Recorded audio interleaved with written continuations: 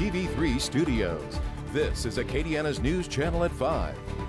Good evening, everyone. I'm Marcel Fontenot. And I'm Jim Hummel. We start tonight in St. Landry Parish, where a Confederate monument outside the courthouse will be coming down. But the big question, when and where is it headed? Our Dracar Francois joins us live from Opelousas with what we know so far about the process. Dracar.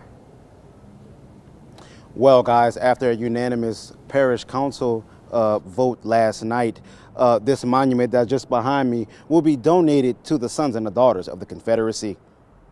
Last night the council voted to have the statue removed and donated to either the sons or the daughters of the Confederacy.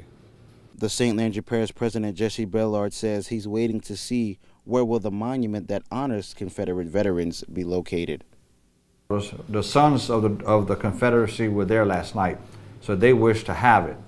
So it was where the council voted to donate it to them. So now I'm gonna contact them and say, okay, where you want it, so we can get it moved now. It's done. Now it needs to just be moved off the property and placed where it needs to be placed. When it comes to getting it off the courthouse premises, Bellard says it will be moved as soon as possible. As soon as they tell me where they want to move it, and we get the movers to move it. Our problem right now is getting somebody to move it.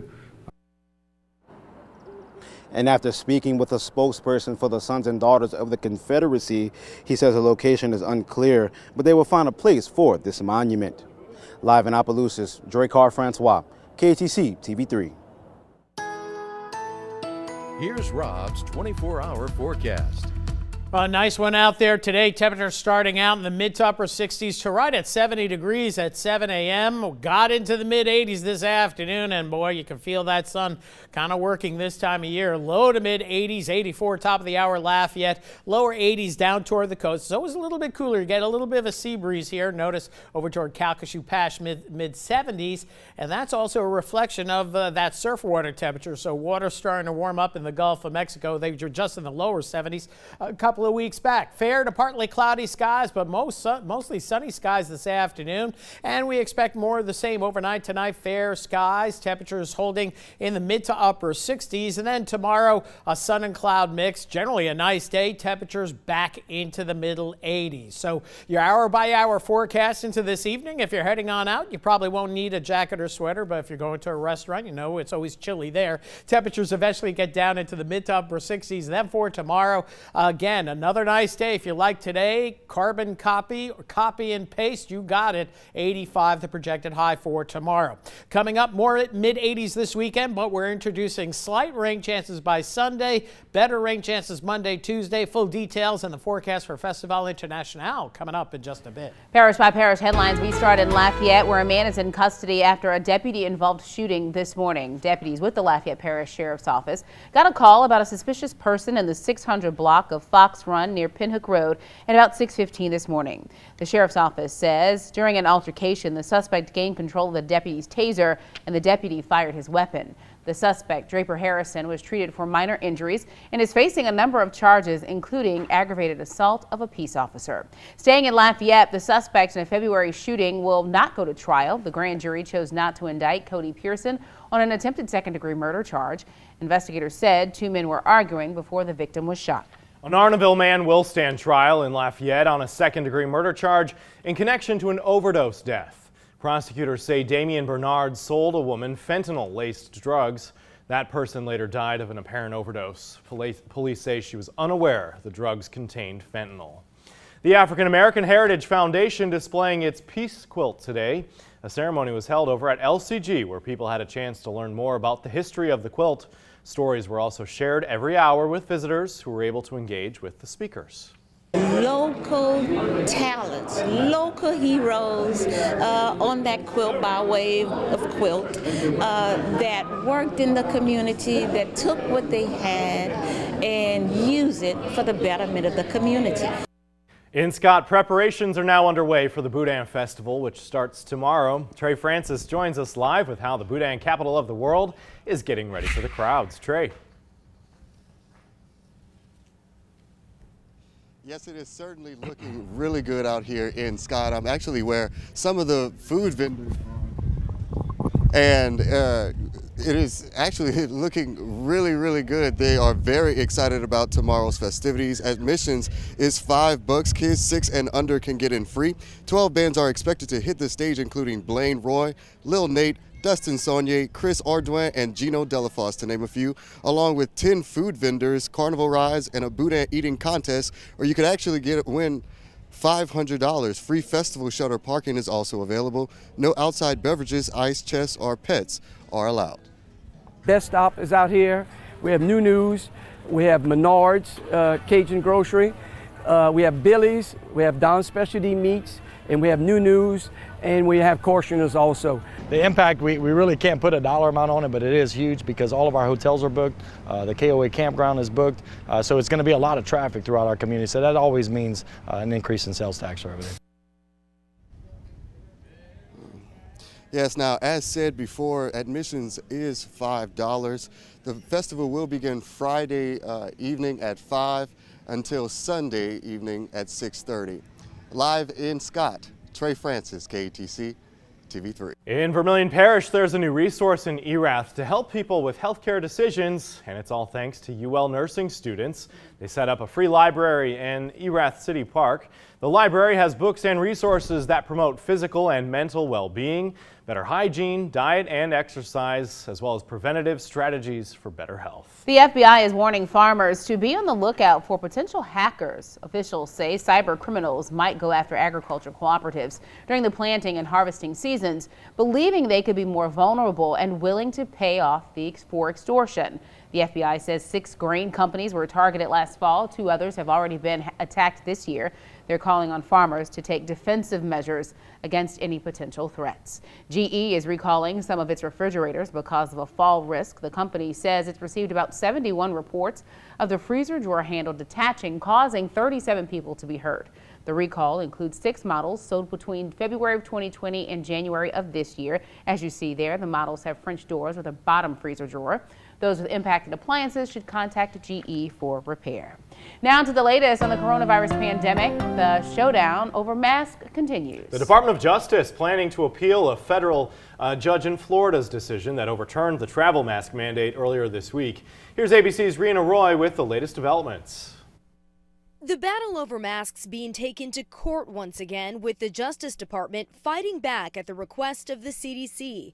The DOJ vowing to appeal after a Florida federal judge overturned the travel mask mandate earlier this week. Millions of travelers are going maskless after the judge's decision, but many health experts are backing the CDC, which says an order requiring masking in the indoor transportation corridor remains necessary for the public's health. This change in policy sets a really challenging precedent. A single judge overturning a mandate driven by public health professional means that we're unnecessarily putting many people at risk. The country seeing a rise in new daily cases, subvariants of BA2 likely to blame. The COVID cases to me are rising. I gave immunizations in the pharmacy, so I do know how important it is to wear the mask. This school in Los Angeles reinstating its face covering requirement after dozens contracted the virus. Honestly, I wasn't that surprised because, you know, spring break was Coachella, everyone's going on vacation. Nearly 100 students at San Mateo High School in California's Bay Area also testing positive after prom. You have to just weigh, are you willing to sacrifice what will happen if you do get COVID and you have to quarantine? Versus, is it worth it to just go out and have a good time? New York City on the cusp of raising its COVID risk level to yellow or medium, with new cases going up. The governor keeping the state's indoor mask mandate in place.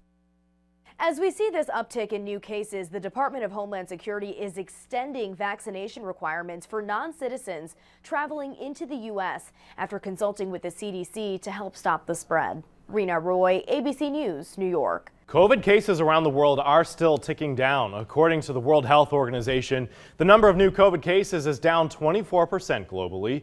COVID deaths also dropped 12%, but the agency points out the declining numbers should be taken with caution because several countries have scaled back on testing, leading to lower numbers detected.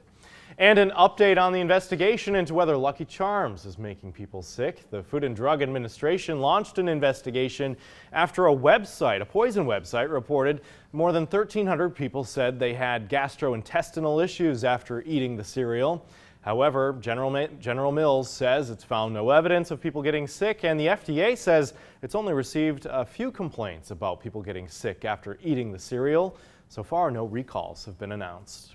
Still ahead right here on Acadiana's News Channel at 5, more aid is headed to Ukraine and a conflicting message from Russian President Vladimir Putin. We'll recap today's developments a bit later on at 5:19.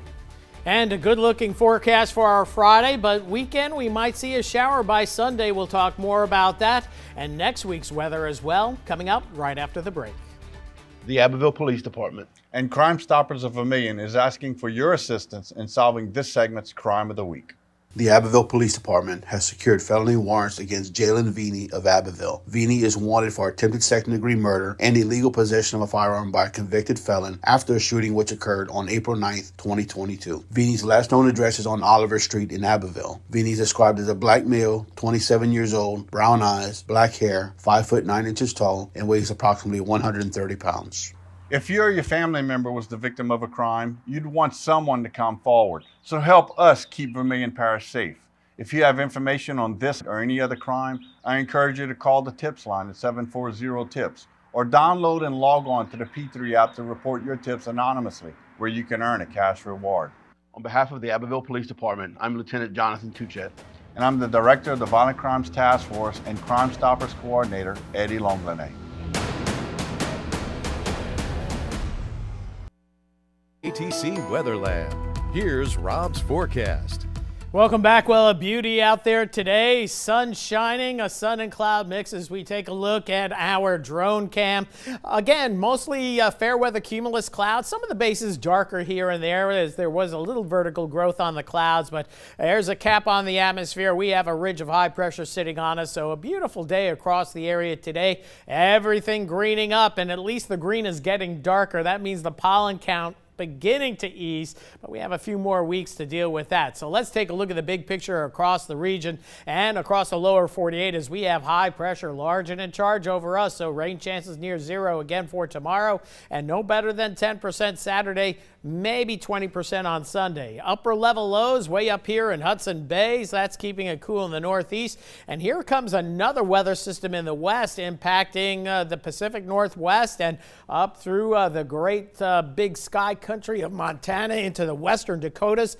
Blizzard warnings. Here we are, late April, blizzard warnings for portions of the Dakotas. They're expecting a foot of snow and winds gusting in the 50-55 mile per hour range, so near zero visibility. So for some, it is still winter. Meanwhile, we do have a little thunderstorm here producing a tornado warning across portions of Missouri and close to home here. It is awfully quiet across the area. We're generally seeing fair to partly cloudy skies across the region. So as we put things in motion going into tonight through tomorrow, it's going to be relatively quiet. Some clouds coming in for tomorrow morning. We'll see mid-60s for your overnight early morning low, or closer to 70 degrees for some, but less cloud cover tonight. So it should cool off a little bit more so through daybreak tomorrow. And then tomorrow afternoon, a sun and cloud mix should be a beauty of a day. We'll get up to about 84, 85 degrees once again with breezy south winds more than likely in the mix once again. Going into tomorrow night, we'll see temperatures once again in the mid 60s through Saturday morning and Saturday afternoon, back into the middle 80s with a nice breeze out of the south. Maybe a little bit gustier Saturday versus our, say, Friday. Mid 60s overnight tonight, then tomorrow we'll get into the mid 80s. Tomorrow night, once again, mid to upper 60s. And then as we get into your Saturday, we're looking at temperatures well into the mid 80s once again. So your true view forecast indicating fair skies overnight tonight. Temperatures holding in the mid to upper 60s. We're going to have lighter winds. This is a computer forecast, so the winds are going to be less than 11, probably in the 3 to 4 mile per hour range overnight tonight. They'll get gusty again tomorrow afternoon, but a fine finish to the week with that sun and cloud mix as indicated. 85 the projected high. Few more clouds later in the afternoon, which is a little bit of a flip of what we've seen over the last couple of days, but generally mostly sunny skies. Much the same for Saturday, staying breezy and warm. Slight chance of an isolated shower Sunday. As we head into Monday, Tuesday, we could see a better chance of scattered showers and some